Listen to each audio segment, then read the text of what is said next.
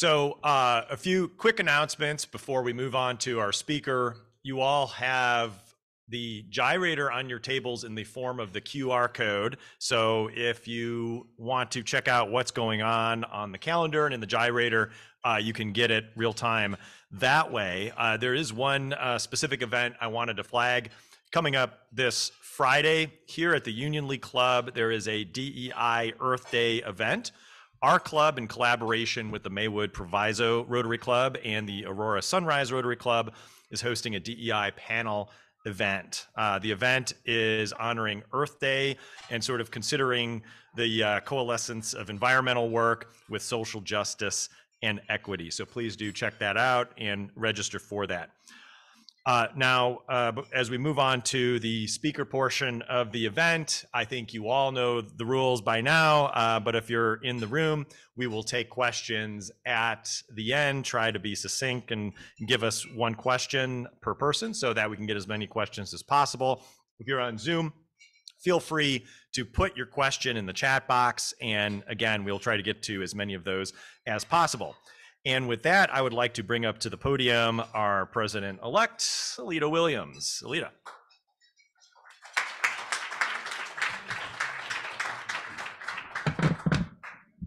Sorry, I'm not as tall as all the rest of them. Declan McGovern has been executive director of the Music of the Baroque since July 2017.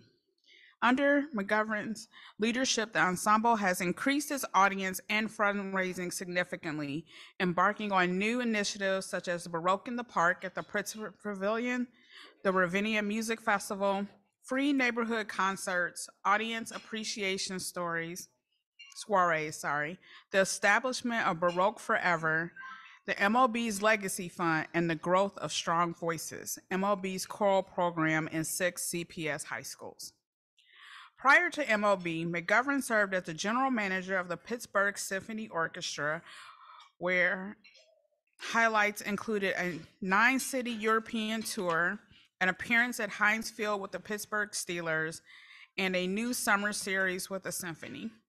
A native of Ireland, he previously served as general manager of the National Symphony Orchestra of Ireland, where he created the President's Concert, brokered new recordings, and embarked on a tour of Ireland. He was also chief executive of the Ulster Orchestra, where he appointed the orchestra's first American and first female music director, Joanna Follett. He has many other accolades that can be found in his bio in the gyrator. Please welcome Declan to the podium.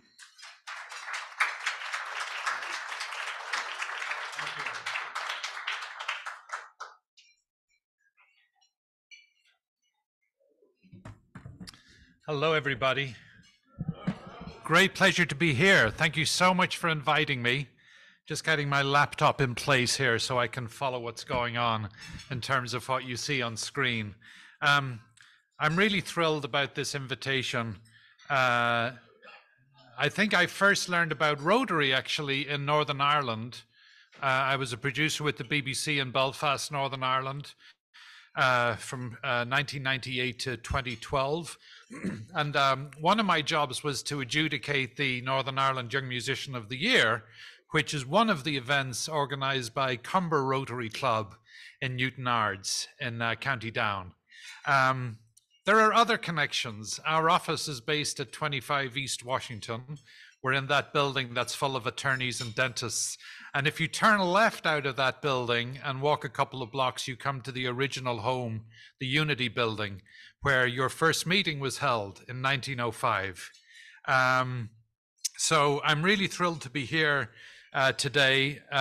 We're all about making new friends in our business, which is early music, what I describe as the foundation stone, the bedrock, if you like, of music, where so much of what we have known this century, the previous century, and centuries before comes from our era of the 18th century.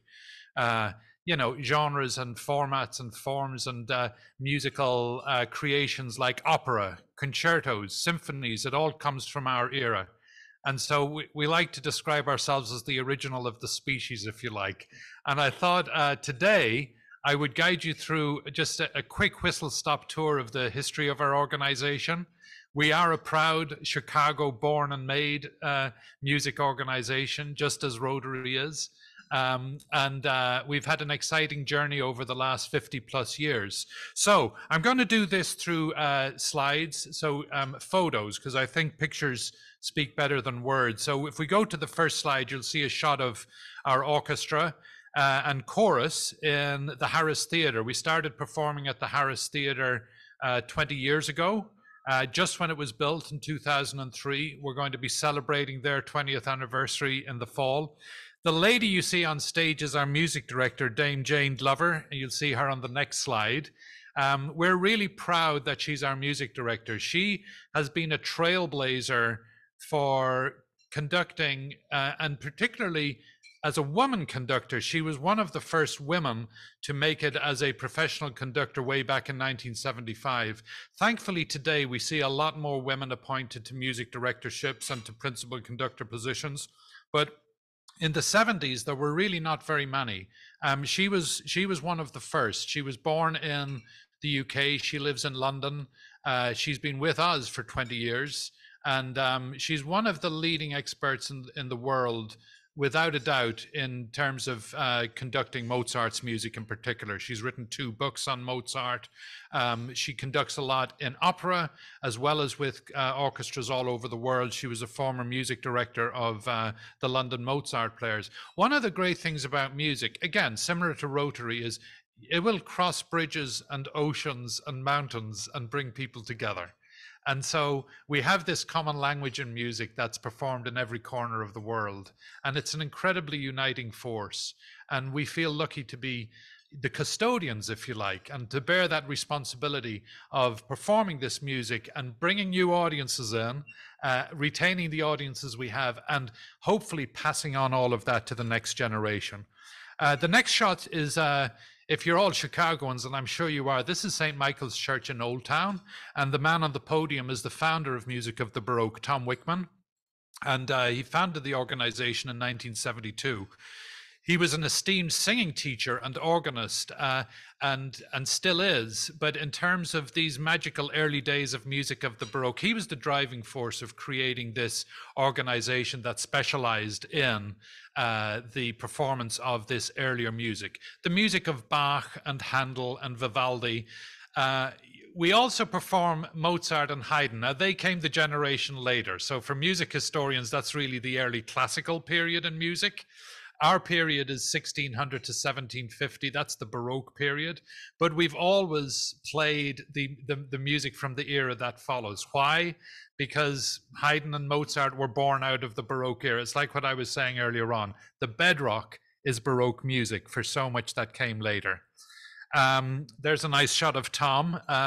And here's a nice shot of Johann Sebastian Bach. We probably play more music of Bach, more music by Bach and Handel than any others, because these were incredibly prolific composers. They were born in the same year. Both of them were German. Bach spent actually all of his life in Germany. And many of his famous works, we just performed his St. Matthew Passion for Easter a couple of weeks ago, was written for the St. Thomas Church in Leipzig. I don't know if any of you have visited Leipzig in Germany, but he is the godfather in terms of classical music. Even composers today will say, you know, who was the greatest influence? So many of them will say Bach. It all starts with Bach. And I think he was an incredible writer of spiritually uplifting music, but also psychologically quite intense music, cerebral, in a way that kind of gets us to think about life and that kind of connection with another world. Film directors have used his music so often. The Silence of the Lambs uses the Goldberg variations to great effect. Angela and myself just watched Steven Spielberg's The Fabelmans recently, and Spielberg uses the second movement from the keyboard concerto in D so beautifully.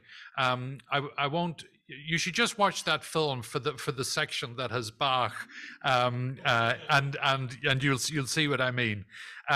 Of course, we record music. We make our own recordings. Bach's Mass in B minor, one of the great cornerstones of Western music and church music, and again, uplifting. This is the music. I mean, we know about soul music in the 20th and 21st century, but actually way back in Bach's day, he was creating soul music that will get you in touch with that inner essence in all of us, and the kind of thing that's hard to put into words, but that's why we have music. And by the way, that's one of the things we love about our music, because we really believe it will touch everybody, young people, old people, every background, every corner of the world, because I guess that's the magical thing about music. It moves you, and it brings you to, you know, areas in life and sensibilities that are hard to put into words.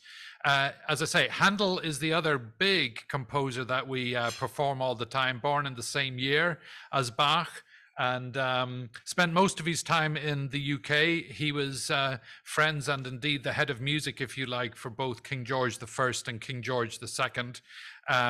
At this stage, I'm going to play you your first musical clip of the day. Alida mentioned Baroque in the Park, and this is a show that we created actually to bring in new audiences and to reach enormous amounts of people. Usually when we're doing a concert, we'll get 1,500 people at the Harris Theatre.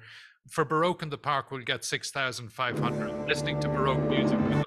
So why don't we just play this clip, and it'll give you a sense of this initiative that we did in collaboration with DCASE and our board and our supporters. So please play the clip. Thank you so much.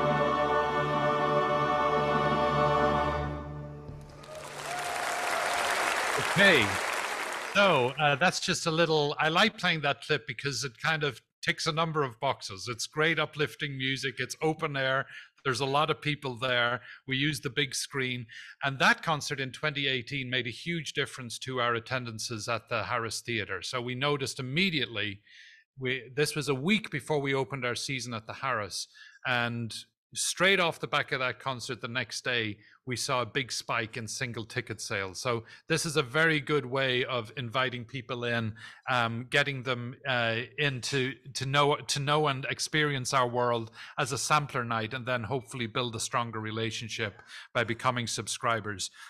This lady, this is Barbara Butler. She's been our principal trumpeter from pretty much day one, not quite 1972, but pretty close to it. She's our longest serving musician in terms of instrumentalists. We do have one singer who holds the title of the longest serving musician in music of the Baroque. But Barbara is a legend. She's a professor of trumpet in Houston at Rice University in Houston, and has held many top positions in American orchestras, and I wanted to mention her because it just shows the long heritage, if you like, and legacy and sense of responsibility that we have to the music culture and history here in Chicago. And then this next person is Bill Buckman. Bill is one of the bassoonists with the Chicago Symphony. So in our orchestra, most of the musicians either play with the Chicago Symphony Orchestra or with the Lyric Opera Orchestra. So if you like, that's their day job. That's their tenured position, but they have time to spare every week, and that's when we use them for rehearsals for our concerts. And people say, well, why do you hold your concerts at the Harris Theatre on Monday nights? Well, it's one of the few nights of the week that they have off, because they're going to be working with Lyric Opera for the other nights, and also with the Chicago Symphony Orchestra. So that's why we always do Mondays at the Harris Theater, and actually it works very well. So we have this incredible family of amazing musicians, like truly amazing world-class musicians that play with Lyric and CSO, and then also play with us. And the reason they play with us is we bring a different palette, a different approach, a different color, a different sound world. And they love working with Jane Glover because she's just so good at getting what she wants in terms of this historically inspired and informed approach to music that was written in earlier times. Here's an example of one of our soloists, Alison Balsam, in her famous yellow dress. She came to our season a few years ago and did an amazing job. We usually bring in an international soloist at least once a year in terms of an instrumental soloist, but our singer soloists tend to come more regularly for the various masses and big choral works that we perform. If we move on to the next slide, we see another beautiful Chicago club. This time it's the University Club. So this is an example of the kind of thank you events that we do for our supporters. Appreciation for the support we receive from our donors.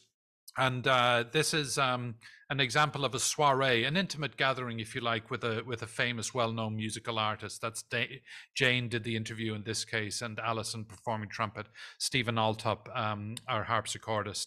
And then if we move on to the next slide, we have quite a lot of fun in Music of the Baroque as well.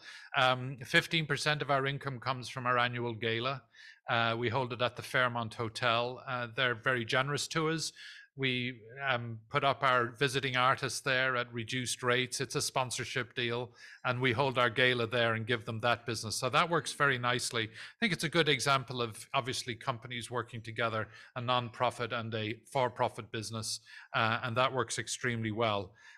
If we move on to the next slide, here's an example of some of the education work we do. So we have a program in 6 Chicago public schools called Strong Voices, and we deliberately go into neighborhoods that, you know, have that sense of being left behind, or that, you know, don't have the economic advantages of certain other neighborhoods. And, you know, Hubbard, for example, near Englewood, and Lindblom, Sen, Marie Curie, 6 different schools. Every week, one of our professional singers goes in and teaches voice lessons to these kids. And that manifests itself in all kinds of ways in terms of performance with us. So for example, at our gala this year, we'll play our next music clip, which featured the Strong Voices chorus. And whenever you're ready.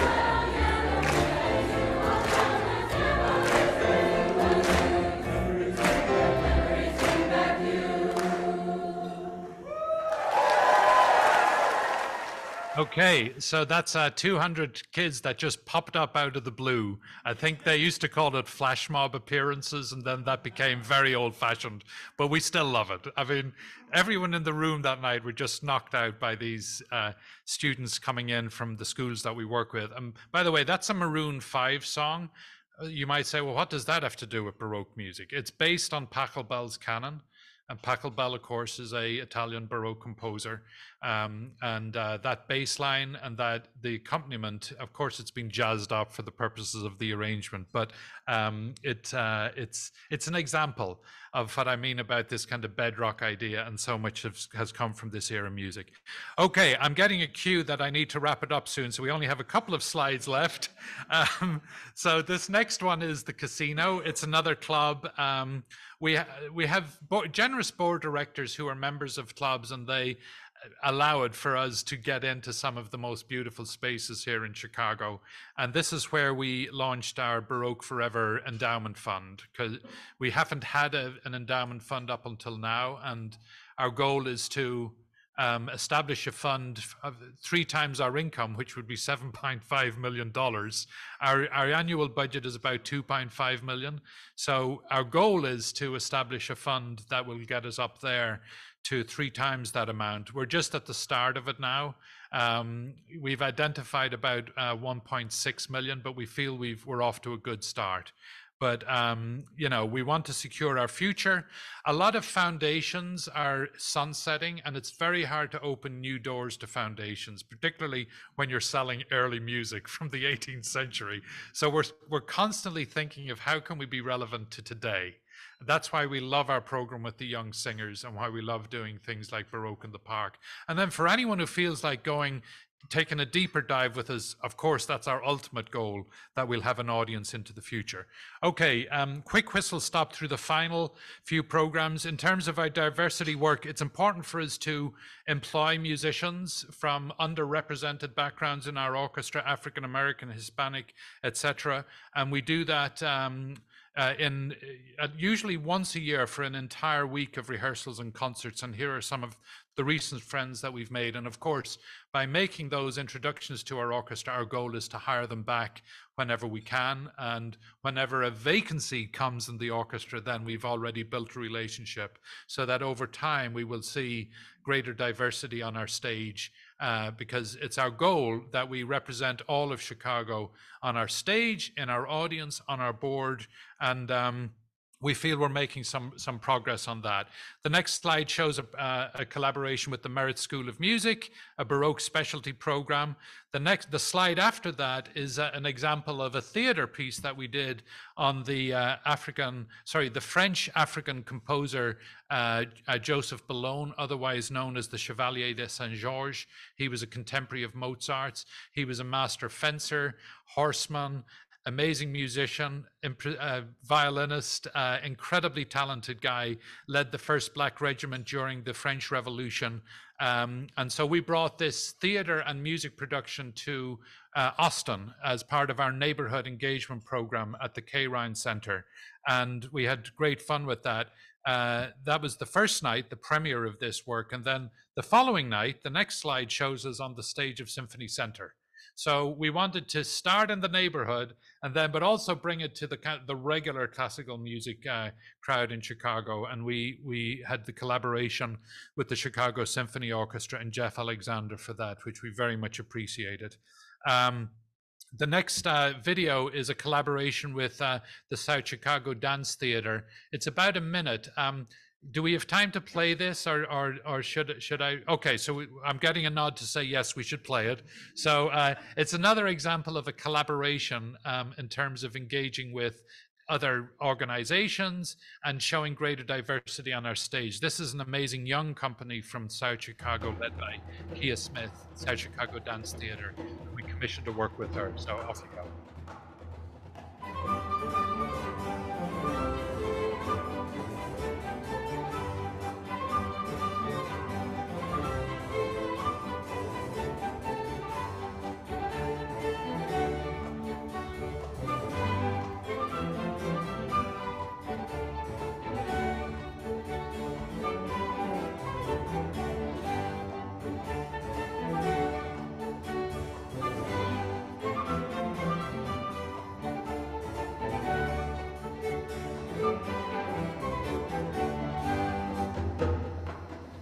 Okay, so that's an example of a work that was composed in 1610 by the German Baroque composer Michael Pretorius and modernized into 21st century Chicago with Kia Smith and her troupe of youthful dancers. So clearly a modern choreography, but inspired by an older world of music. The next slide shows some of the students. We have a program that's sponsored by William Blair. Students go for free. So if you're a student, you attend our concerts for free at the Harris Theatre, and William Blair supports that program. And finally, we come back to where we started, Baroque in the Park. This shows you the splendid night that we had in 2021. And it was an important night for us because it was really our first comeback after COVID and all that did to all of us. So it was a big celebration to come back and do that night. And the final clip that I leave you with is, well, I'll let Dame Jane Glover explain. So we're going to play this from the beginning, and then we're going to just jump to the final minute so you get a sense of the performance. It is simply wonderful to be back making music together and for you.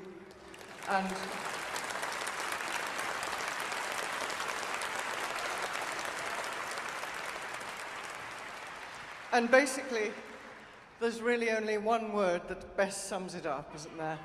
Hallelujah. Then we're going to play from 3:13 to the end.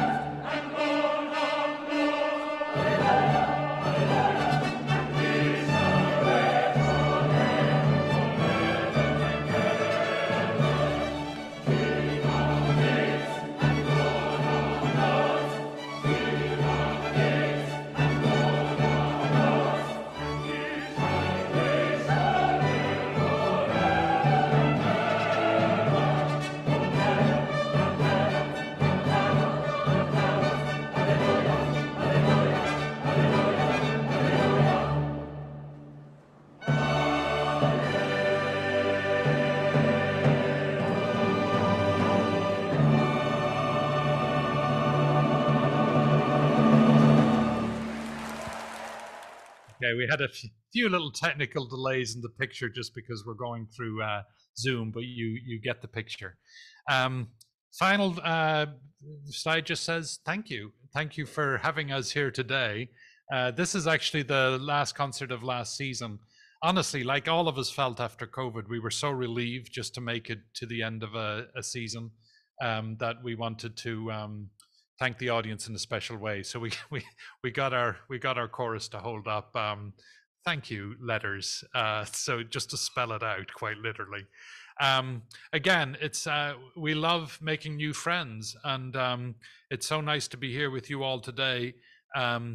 I said I'd talk about some of the challenges and opportunities in running a performing arts group in the Chicago of today. I think you picked up maybe a few of those along the way. I could elaborate further, but I'm conscious of the clock, and maybe I should stop talking now. And well, and maybe some targeted questions might bring out some of those challenges. Sure. So, do we have some questions in the room? A question back there.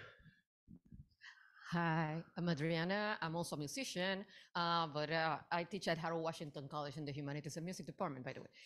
And thank you first, as I told your wife, about having those tickets sent to the student services for free. Otherwise, they will not be aware that that happened. Now, my question is related exactly to what you mentioned, how to bring this type of music to the students today, and especially to inner city students, which is what I work with and at college level. One of the things that I try to make them realize is the comparison of, mostly the comparison of how the jamming is in jazz and pop and the Baroque. So I wonder if you have been thinking about those possibilities and maybe bringing some of these opportunities to Harold Washington, at least where I teach. It's very close to your place. So just thinking about it. Absolutely. Well, thank you for the question. And I know about your college, and we'd love to make friends. We've established that now, so we'll continue with that. In terms of bringing young people in, there's a general feeling that this is music that you grow into over time. You can't expect teenagers, 20-year-olds, 30-year-olds to get it. Some of them do. But I think if you plant a seed in a young person's mind, it will come back much later in life. And that's what we're trying to do with the Strong Voices program. And also,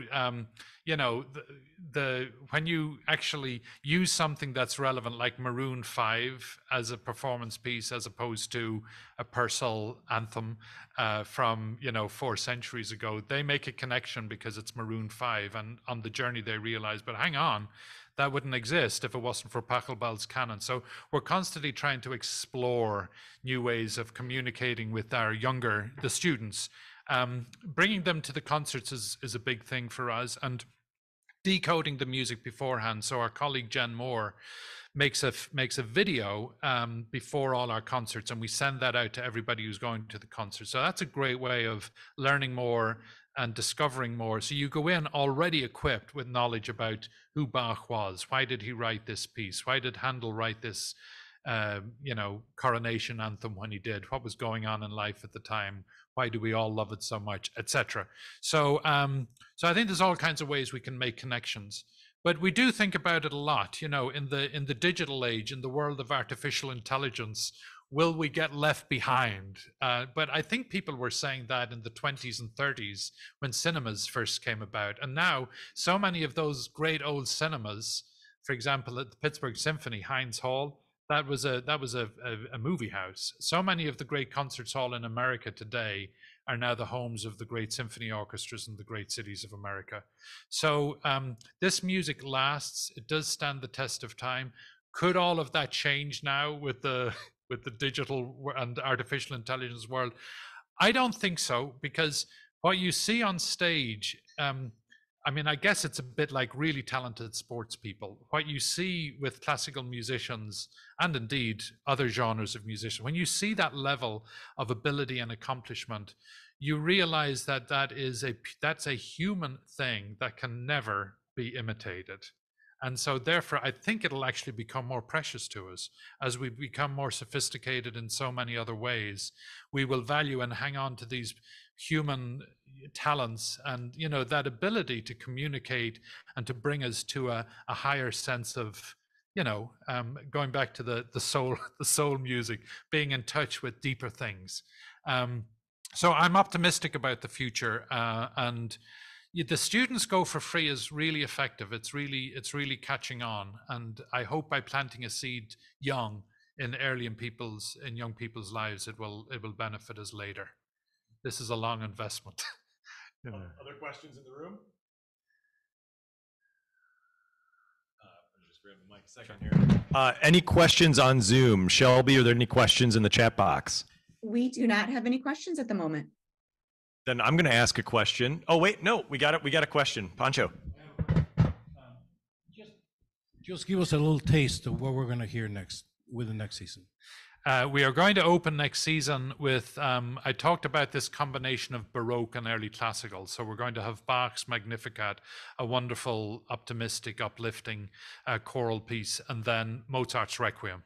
But we're going to do it at Symphony Center. We usually perform at the Harris Theatre, but we had such a great experience for the Chevalier program that I showed you the photo of that we'd like to go back. So we're going to open our season there, and then throughout the season we usually do 2 or 3 really big Baroque works. So at Easter we'll be doing Bach's St. John Passion. We just did the St. Matthew Passion. Next Easter we'll do the St. John Passion. We have a program called Birds, Frogs, Crickets and Dogs.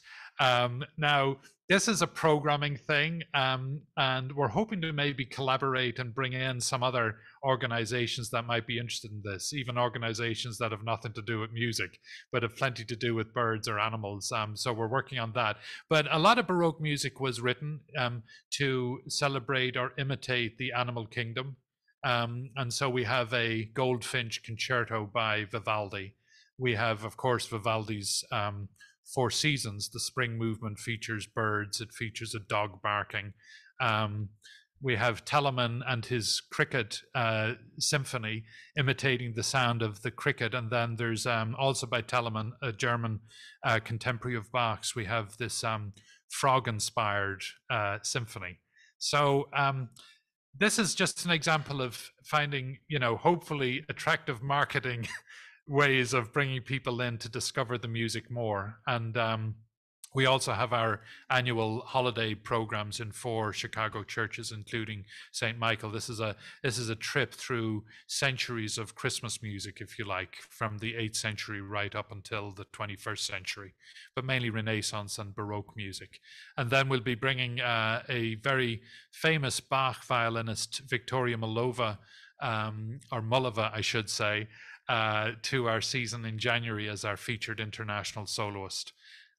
There's another 4 concerts, but that gives you a little flavor. By the way, for everyone in the room, you've got a little brochure to take away, and for everyone listening online and indeed here in the room, we would like to invite you all to our next concert. Which is our closing concert of the season, Circle of Friends at the Harris Theatre on Monday, I think it's the 8th of May. I'll just check that. Is the 8th of May a Monday? It's Monday, the 8th of May. So please go online, baroque.org, buy your ticket, but use the code Rotary and you'll receive your tickets as complimentary as our guests.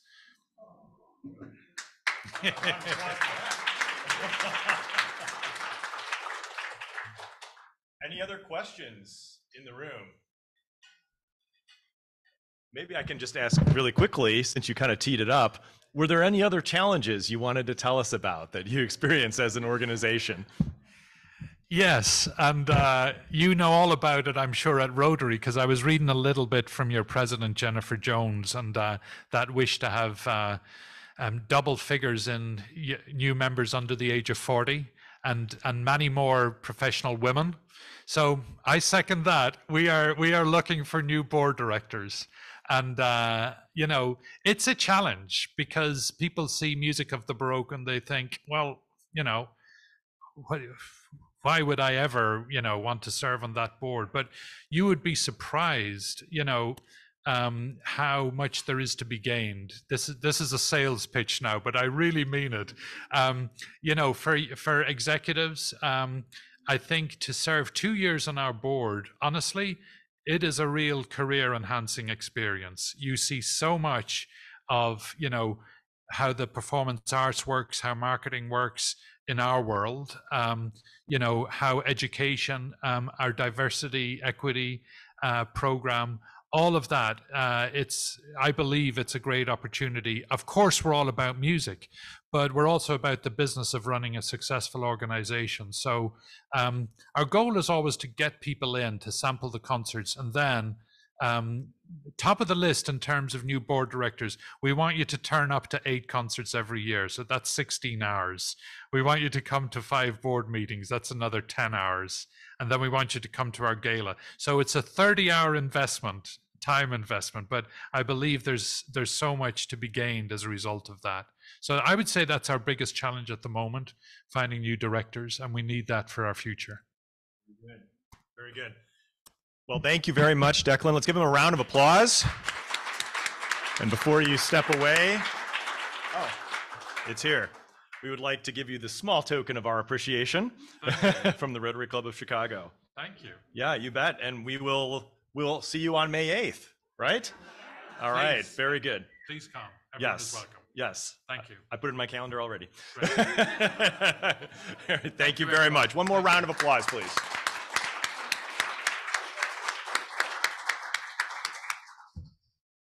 All right, now we're going to do some introduction of guests. So let's start in the room with any, well, I'm not sure that we have any visiting, we do have a visiting international Rotarian. Okay. No, that's all right. But I don't think, do we have any visiting international Rotarians?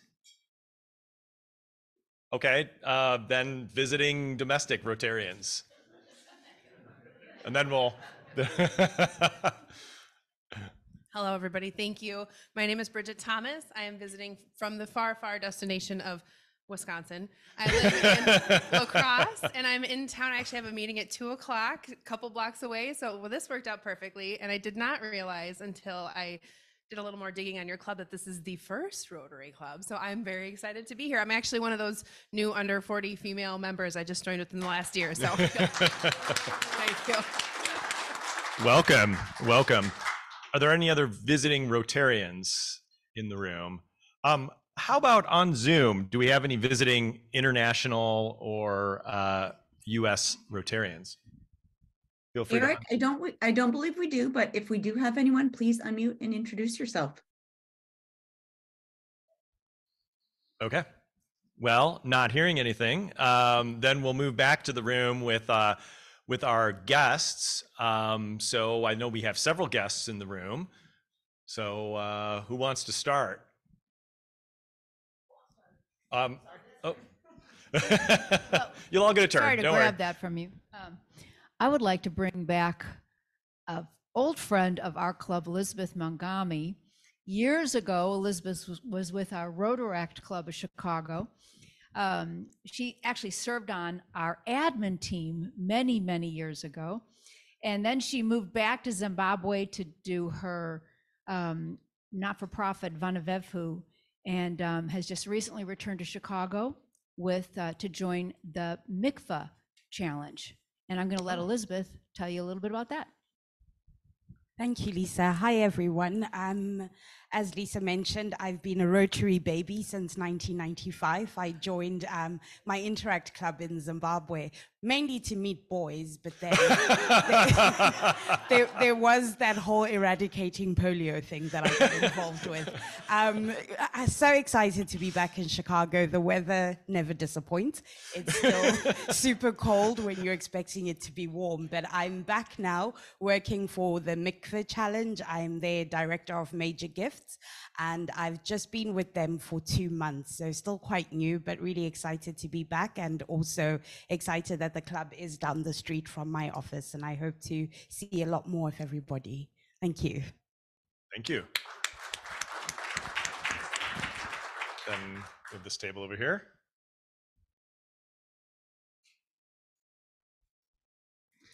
Hi, my name is Paul Piro.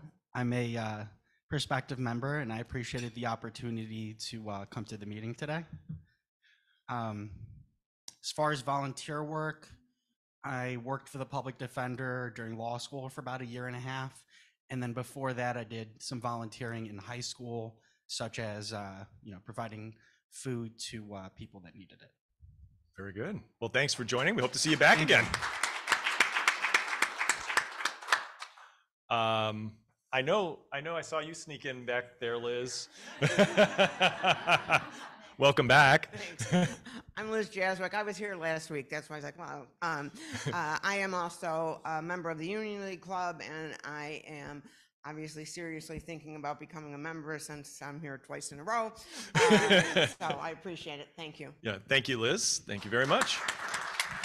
And then how about our Declan's guests here as well? You don't get off that easy. Okay. Well, I'm Jason Gibbon. I'm the development director for Music of the Baroque. So in simple terms, I beg money for a living and make sure that the music is funded. So I've been with the organization since 2019. So very good. Welcome. Hi, I'm Angela McLaughlin, and I'm here with some of my colleagues, as well as my husband. So I am Association Manager with Chicago Association Management with Ed Graziano's company. And as I just said, I'm also Declan's partner in crime here in Chicago. And I've often spent my Tuesdays at lunchtime listening to your meetings on Zoom, and I must say I really enjoy them, so I feel quite privileged to be here in person today. So thank you. Thank you very much. And is there anybody else I'm missing on Zoom? Any other guests? Okay, well, not hearing any, let's go on to our upcoming committee meetings in that slide. And while we're looking at what upcoming meetings we have, instead of me telling you what's been going on with the committees, why don't we have the committee chairs come on up? So maybe Sarah and Alita and Shada, if you want to come up and just give us like the 30-second spiel on what you guys have been up to in your various committees, I think that'd be good. Whoever gets here first gets to go first. Ready, golf. Still not taller. So I'm the chair of Job 1, and so we just had our first training with our students, which is very interesting and always fun to do, and see their little faces go, oh, that's important. You know, social media is important to me getting a job. Yes, it is. So we are still looking for employers, and we do need members to come to our next Job 1 training on April 29th, because we're doing resume reviews with the students. So we would like to pair them up one-on-one with someone to go over their resume and start getting them ready for the job fair. Thank you. Thank you, Alita. Sarah?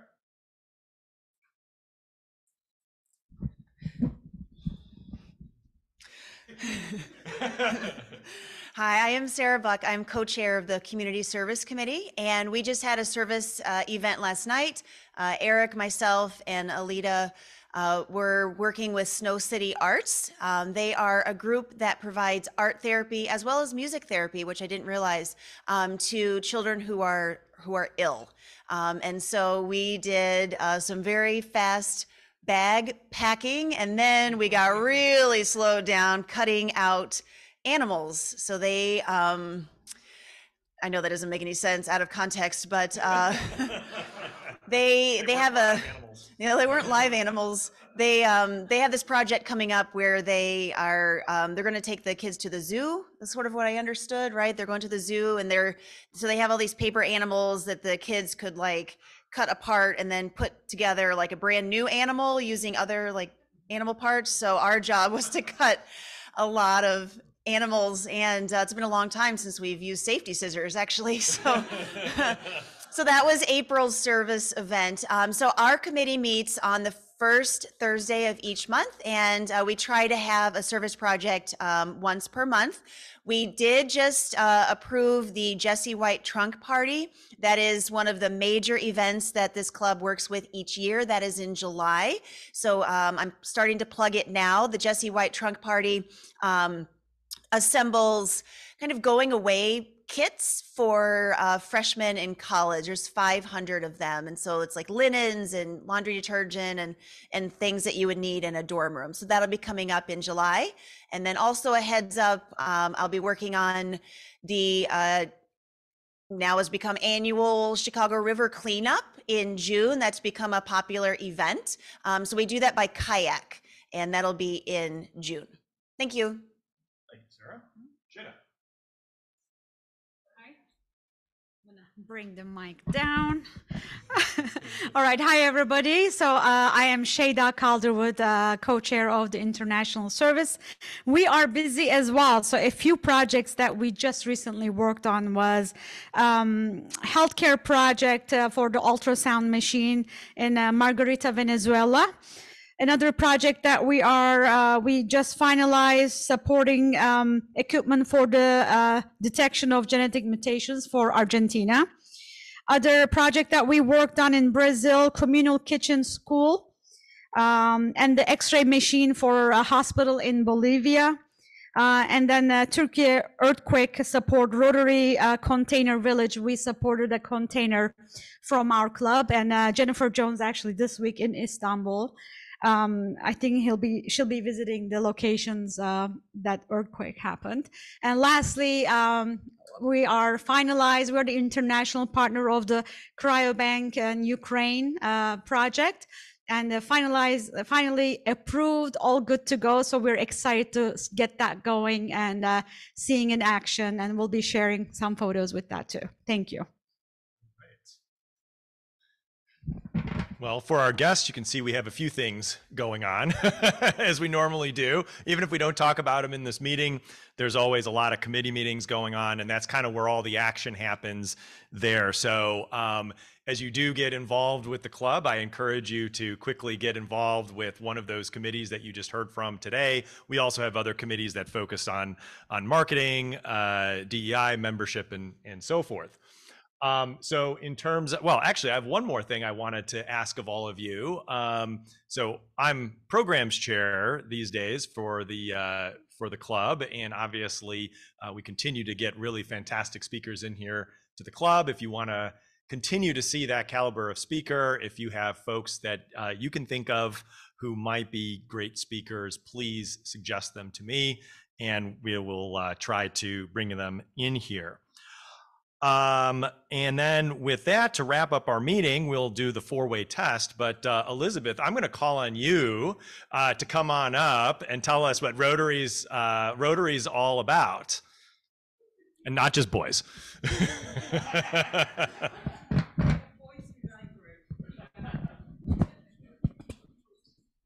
we got it on the screen right next to you there. I should know it off by heart.